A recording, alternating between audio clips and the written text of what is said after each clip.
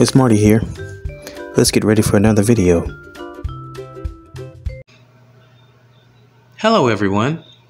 Today's story is Mr. Bunny's Carrot Soup, an American folktale, written by Lady Jennifer Green, illustrated by Michael Ramirez.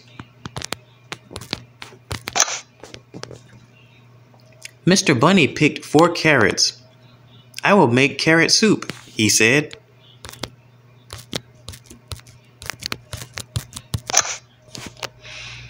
Then he met Mr. Rat. Mr. Rat asked, "May I have a carrot, please?" "Yes, take one," said Mr. Bunny. "Thank you," said Mr. Rat. Mr. Bunny had 3 carrots left. Then he met Miss Pig. Miss Pig asked, "May I have a carrot, please?" "Yes, take one," said Mr. Bunny. "Thank you," said Miss Pig. Mr. Bunny had 2 carrots left. Then he met Mr. Duck. Mr. Duck asked, "May I have a carrot, please?" "Yes, take one," said Mr. Bunny. "Thank you," said Mr. Duck. Mr. Bunny had 1 carrot left.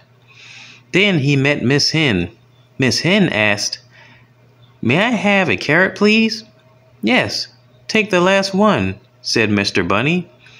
"Thank you," said Miss Hen. Mr. Bunny went home without any carrots. "Now, I can't make my carrot soup," he said. Then the doorbell rang.